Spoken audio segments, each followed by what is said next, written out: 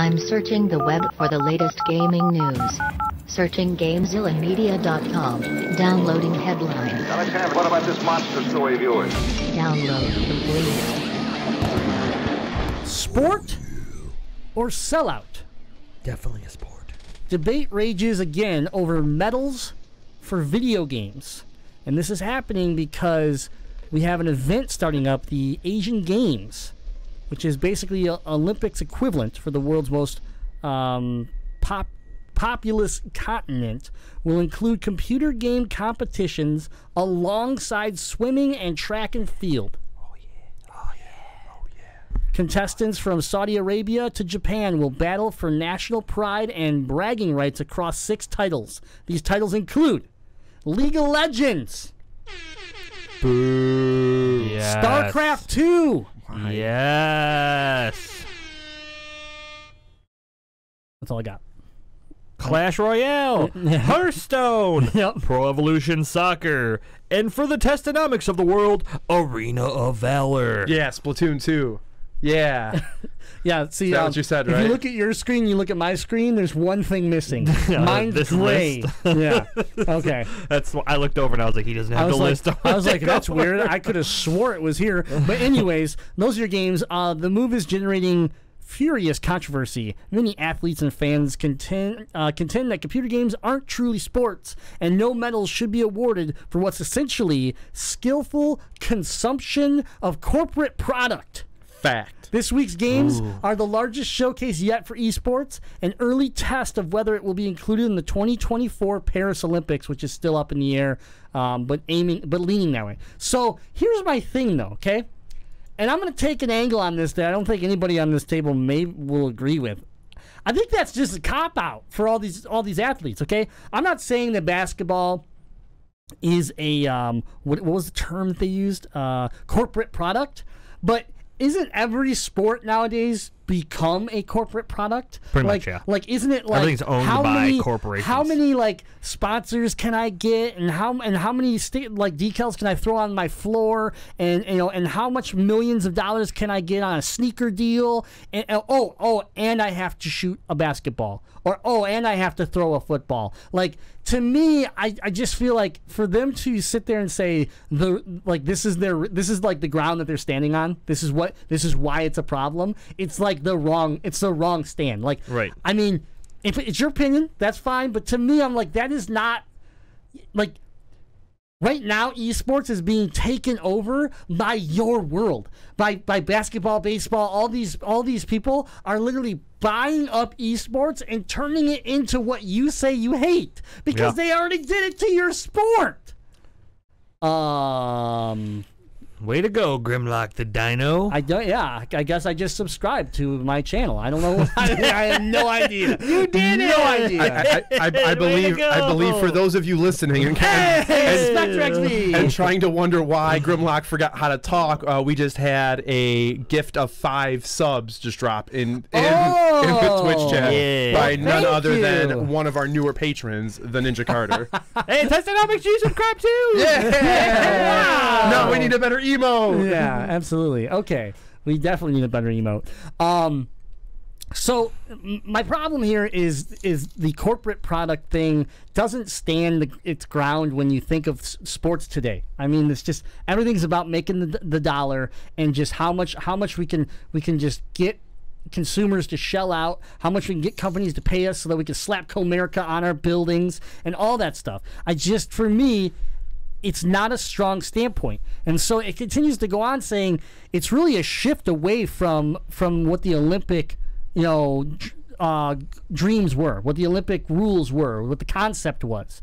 And that's coming from Scott McGrory, a 48 years old Australian gold medalist in cycling and a sports broadcaster. He's quoted saying, "It's like saying, let's have a competition with the best accountants on the planet." Oh, coming from a gold medalist in cycling. I ride my bike around the neighborhood, like competitive bike riding around the neighborhood. Well, you watch out. I like biking. Yeah, well, that's true. But I agree with you. Like, to me, it's like, well, are you sponsored by a bike company? Does someone give you your bicycle?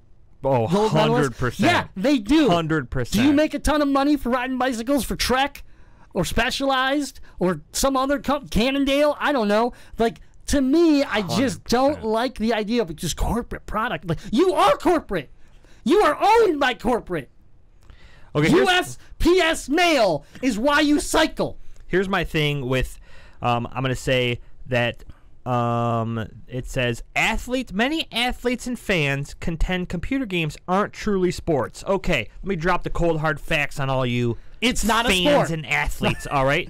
The definition of sport, an activity.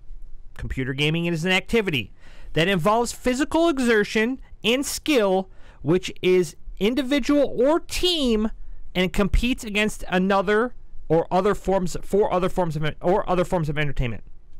So what part of that's not a sport? The physical exertion? You sit there and click your mouse in rapid succession for an hour and a half and tell me that you're not tired afterwards. That's after 12 hours of practice. Right. While trying to clench your butt cheeks because you got to poop real bad, but you can't leave. Yeah. Plus, you got to eat Cheetos at the same time. No, they don't eat Cheetos, man. They eat healthy. They don't get to eat the junk food like us. Oh, it's cheese poofs, but they're like, they got They're those organic. chemical additives. They're organic. Yeah. Bagel bites sitting on top of their GPUs. So, Yeah. so Cook 'em. critics Just are toss them in the simply garbage. saying the only reason this is being allowed is greed. The Olympic Charter historically stated that mental or mechanical-driven activities were not permitted as sports. One reason chess and car racing were never included in the Olympics. The Olympics are attracting fewer viewers, especially among younger audience. Officials may be willing to bend the rules to welcome the $140 billion video game industry, which commands the attention of teenagers and millennials. Okay, so how is that any different than any of the other sports that are changing the way they are to try to gain the next generation? Because eventually, when the old folks die, you need these people to stay afloat. So you have to eventually care about the millennials and whatever comes after them. What do we call this next wave after millennials? Anybody know? Idiots. Yeah, that works. So my whole thing here is like baseball has been trying to speed up their game for the last 2-3 years and trying to sit there and make it so that, because the big thing is millennials find the game boring. It takes too long to get through a baseball game. That's what they say. So they're trying to speed it up. Well, man, that's not American. That's not baseball. Huh? We should boycott it. Or It's not even a sport anymore. They're changing it. if you just drink enough during it, it goes by real quick. You all don't even probably remember actual kickoffs of football. Like, things change for safety, for speed, for just actual enjoyment through a television or in person. It all matters. Wait, there's no kickoffs in football anymore? There is, but it's pretty much like touchback, touchback, touchback. There's like no returns, no kickoff returns. Oh. There can be, but the way they moved it is to cut down so that people don't get hurt. So the kicker's just drilling it into the end zone every time. Yeah, Yeah, they got to There's move a up like kicker. 20 yards, and now they get to kick it in the back of the outside of the end zone every time. That's stupid. Why don't you just start them on the 20-yard line every That was one of the suggestions actually. Yeah, the NFL's just messing But they up. need Yeah, they need that guy to catch it. They XFL. need that guy to catch it back there. XFL. Yes. XFL. Yes. XFL. Do it. All right, so they're bending the rules according to what people are saying. They've got Olympic ideals and they use all these slogans, but at the end of the day, it's just a big money-making machine. Said Matthew Jessup, a sports and eSports lawyer. If the Olympics want to continue making the sort of money they've been making, they need to supplement the content from a content play. eSports is a definitive opportunity. So that was said by a esports and sports lawyer. Okay, so now Olympic organizers also historically have worked with non-profit sports groups and are barred from dealing with for-profit companies like the game makers, Jessup says. But the game industry doesn't yet have an international non-profit group that could fill that role. So it's Riot's getting close. it's okay for the Olympics to make buttloads of money, but it's not okay for Tencent and League of Legends to make money? Like, who cares? Right. Who cares? Why does that matter? They're scared that these video game T-shirts are going to sell more than the Olympic T-shirts. No, there's one reason why it matters, okay? And this is what they're going to come up with. Game makers stand to benefit from this. Unlike with basketball or fencing, the intellectual property of a video game is usually owned by a for-profit company. That means choosing a game from, say, Tencent or Electronic Arts has a direct impact on their profit. Skeptics say the selection process is rife with opportunities for favoritism and influence peddling. Okay, if you're saying you're corrupt, you're corrupt. I don't know what to tell you. Have you seen FIFA?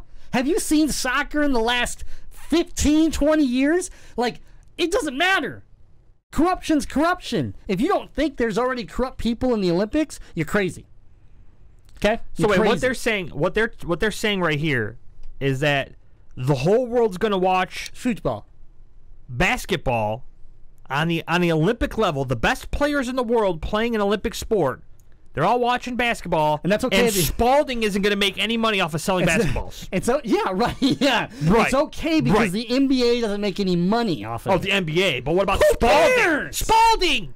They make basketballs. You think they're not making any money? You still want LeBron James or whoever standing on that court at the Olympics. Which, guess what? When he does, it promotes the NBA as the greatest league in the world. You don't win. Stop caring about this. And as far as the whole corruption thing, it's already started. They picked pro striker football or something. They picked Konami's soccer game over FIFA.